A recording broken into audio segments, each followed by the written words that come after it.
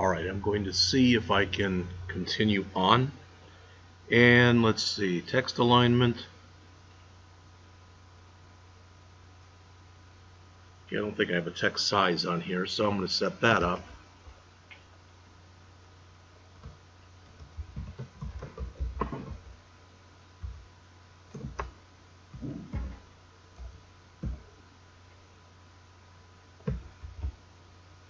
Okay. Now, when you get to the end like this, if you look up on the screen here, it's giving me an error. The reason it's giving me an error is it wants to know that this tag is done. There's two ways that I can end this if you look on the screen. There's two ways I can end this. I can put, right here, I can put a greater than sign, and then it'll make another edit text. All right, that's totally fine, but there's no reason to do that. This can just be ended like that. And you may or may not have noticed that's what we did here. That's what we did here. But all of this is inside of a linear layout. That's not what we did here. This is self-contained. This is self-contained. This is self-contained. So everything that's self-contained, you typically end the way that it's shown right there. Now if I go back and look at design, again, it doesn't look like much. It's kind of hard to see right now, but if you look, that's what I've done. Again, it's not much, but I'm just, like I said, trying to show you the other way that you can build this. All right, so far we've gone through and we've been setting stuff up. Now, and again, I picked this one because it's something we haven't done before. I'm going to add another layout.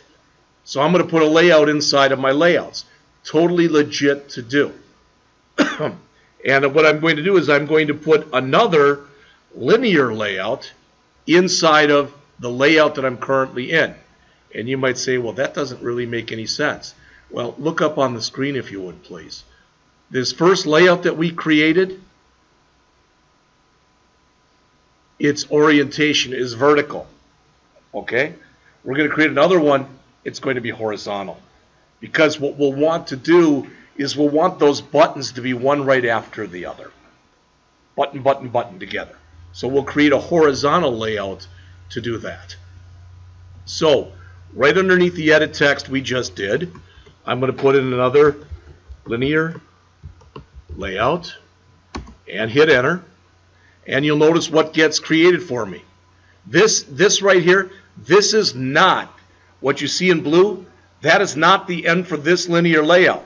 That's the end for the one on the top. All right?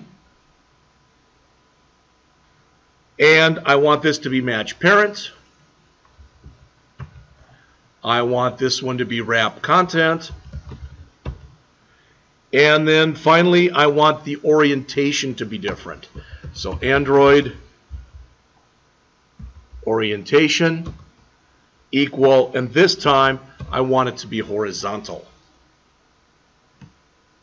Now notice if you look on the screen, when I type in that, now I get the ending tag.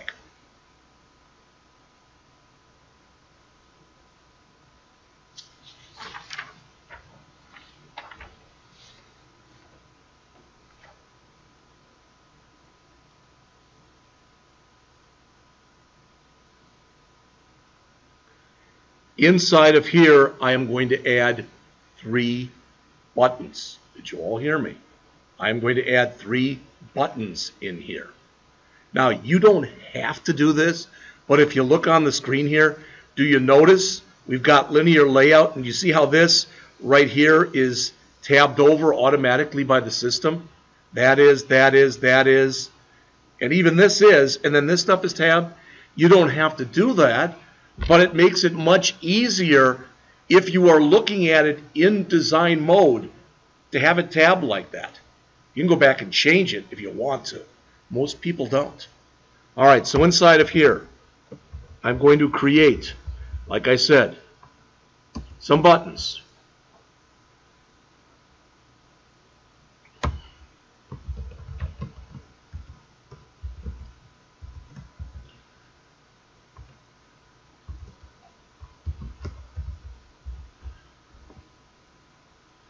what did I call these? I didn't call them that. I called them 10%. Is that what it was?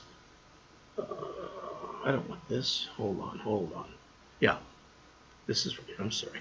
This is button 10%. That's correct. All right. And I want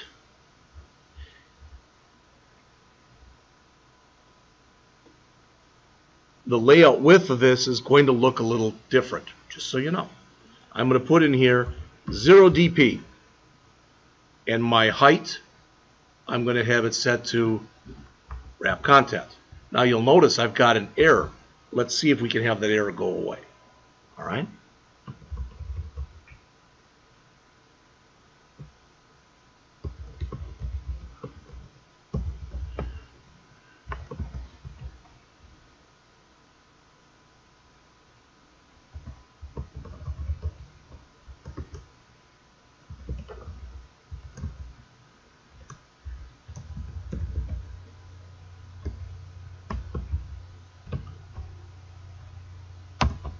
Oops, sorry.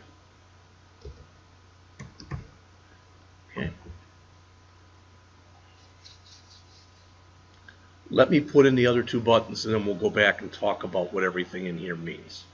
The other two buttons are going to be, look on the screen please, virtually identical, so I'm going to copy this twice. Please look on the screen. The second one will be button 15% and string 15%. The last one will be button 20% and string 20%. Other than that, they will virtually look identical to one another.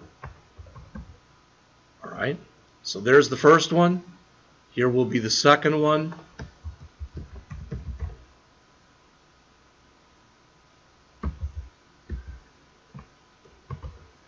And here will be the third one.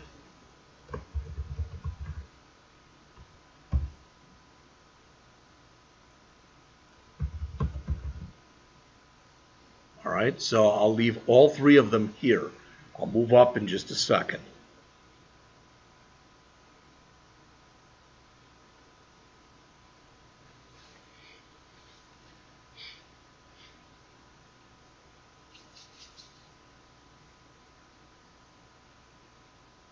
Of course, I forgot to turn. Oh, I didn't. So that's the first button, the one for 10%. And it's followed by the second one that looks virtually identical, except it has a different ID and different text for 15%. And then finally we'll have our last one for 20%. Look on the screen if you would. You see what we did? Is that pretty obvious?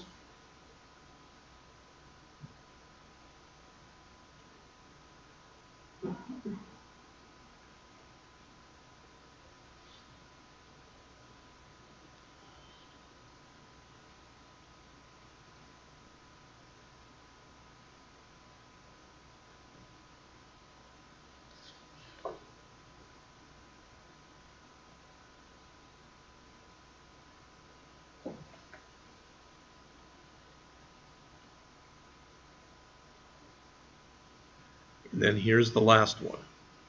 Now, you'll notice that the width says 0 dp, which probably doesn't make any sense. But that 0 dp for the width works with something in here you have not seen before, and that's where it says weight. All right? If I have two different things on the same line, please listen to this. You don't have to look, but please listen. If I want two different things on the same line, and I give one of them a weight of 2 and one of them a weight of 1, then the one I gave a weight of 2 will be twice as wide. Does that make sense? So you can weight, W-E-I-G-H-T, controls. All right? Now, we are now done, not with our layout, but we're done with this linear layout. All right, so we put the 3 buttons in there. That's what made up this linear layout. So I'm going to add, yep, you guessed, another linear layout. And You might look at this and go, okay, I mean, I sort of get what you're doing, etc. But to me, you're wasting a lot of time doing this and whatever.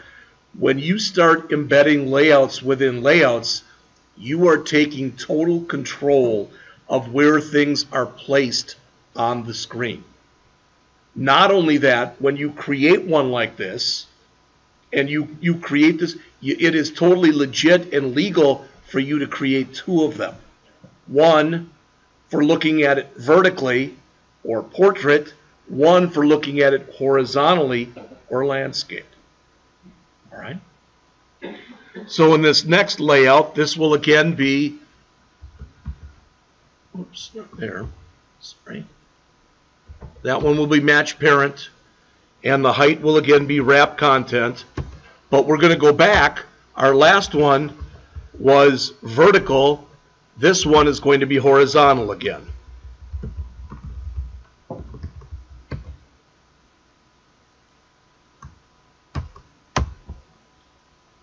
All right, so you should be right here.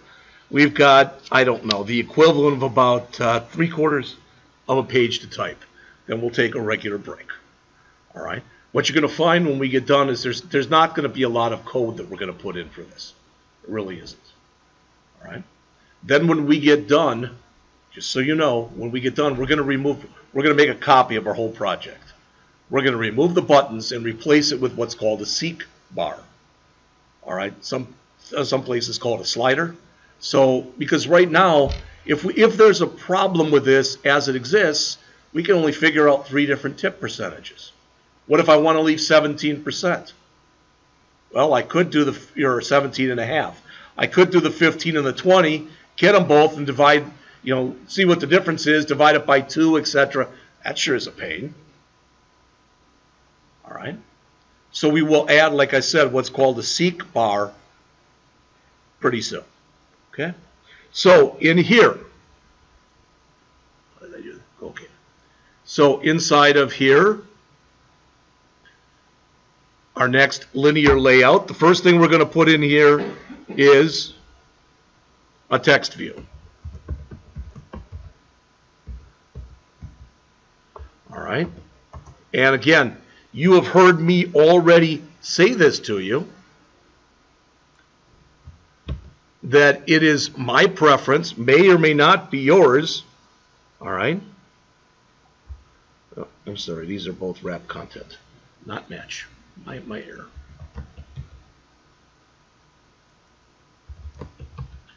Okay.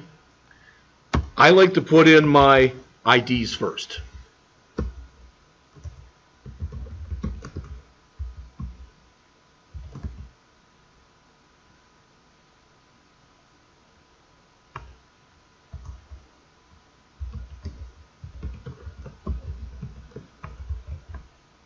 So this is going to be for the tip, as you can see. All right?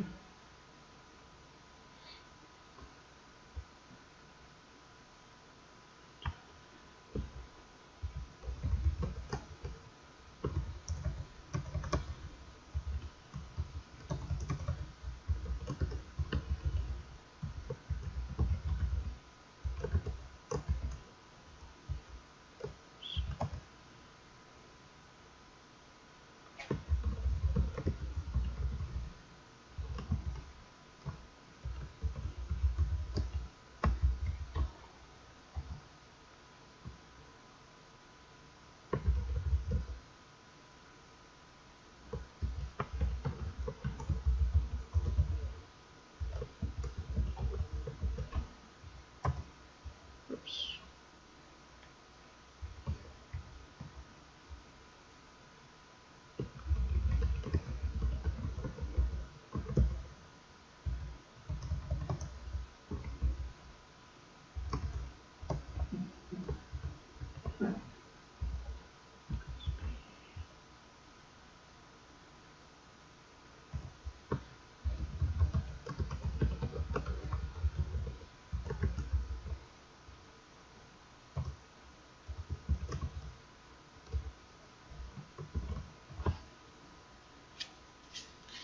All right. So we've done this much and this much, so we've got about Not even a third of it left. Okay.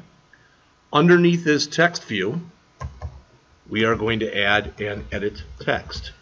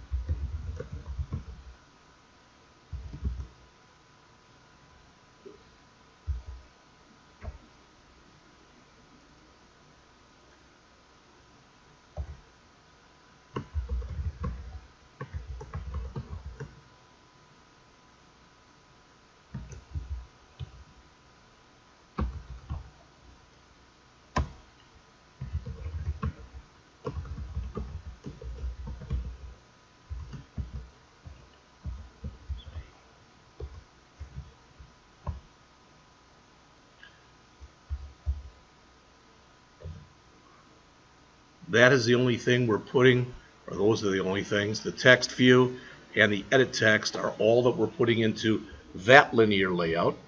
So guess what? We have one more linear layout to do that's going to look almost just like this one. Then we're done with the design part. All right?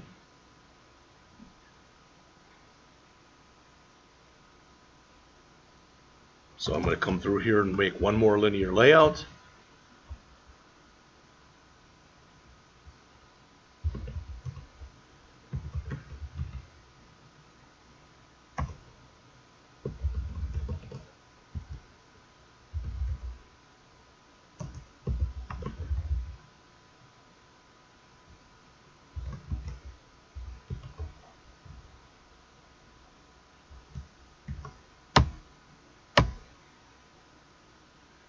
Right, here will be the last one again. It'll have a text view and it'll have an edit text. I'm going to steal the ones that I did before and make some changes.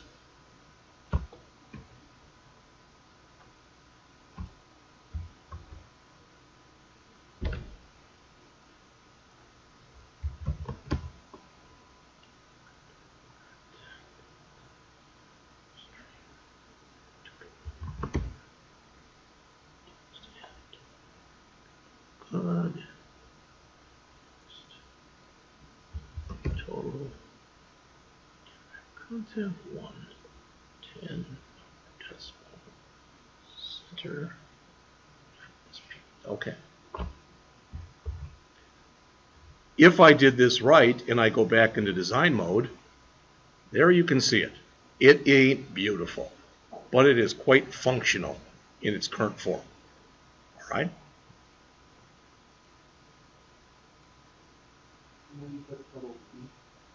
No, I did not.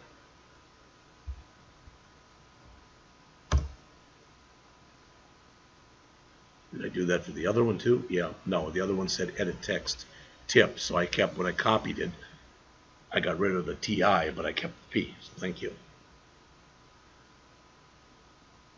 That is it. So once you get that done, it is 1:45. So once you get that done, come back at 2 o'clock, please, and we will add the code.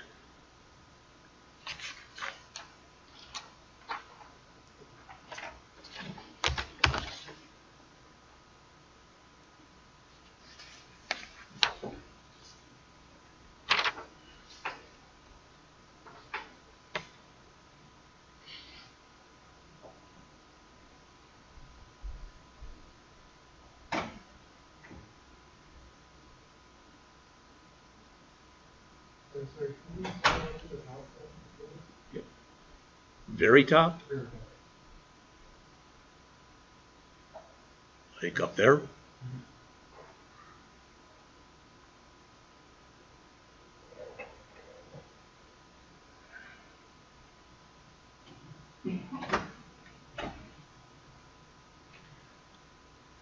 Christian, did you want to take that book home? Okay, that's totally fine. All right, I'm going to continue on again. If you have not done so for a while, it would be a great time for you to do a file save all. And we are done basically with the activity main file. So we can open up our main activity.java file and we'll add our code in there. All right, you'll notice when you look at the import statement in here, again, I can't say this to you too much. This is for backward compatibility. What will happen is every version between the newest version of the operating system that you have loaded and the one that you said you'd go back to, the system will do its best to make sure that the app looks the same and runs the same on all versions. All right? Okay, we get that. We've got this Android OS bundle just for something different, and you don't have to do this, but I'm going to manually add my imports here. So I'm going to import android.view.view. I'm going to import Android widget.button, and I'm going to import Android widget.edit text. You can see, if you take a look at each one of these, you can see that other than the OS bundle, the other three that I added are currently gray, because we haven't put any code in yet that references any view, any button, or any edit text. Okay? We're going to put that in right now. So please go underneath where it says, right up above your override here for onCreate, right underneath where you create the class. So right there, please. And I'm going to put in 3 edit texts.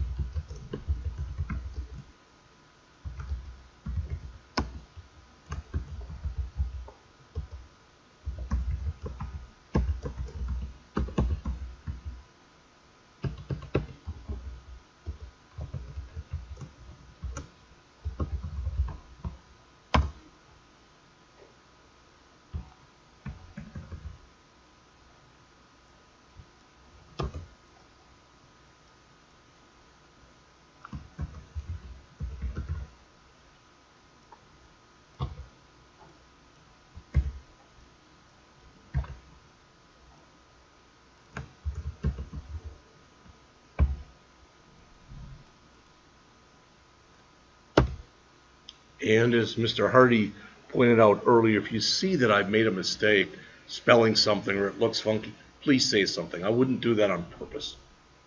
All right.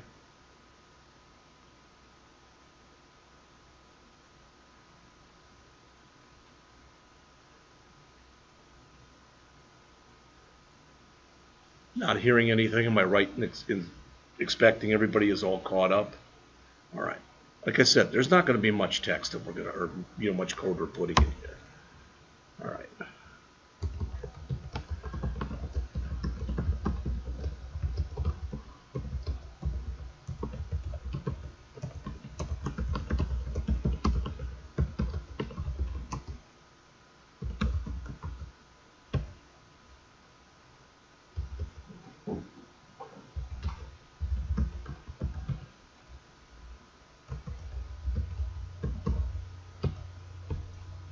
Remember, it is no longer mandatory that you put edit text here in parentheses.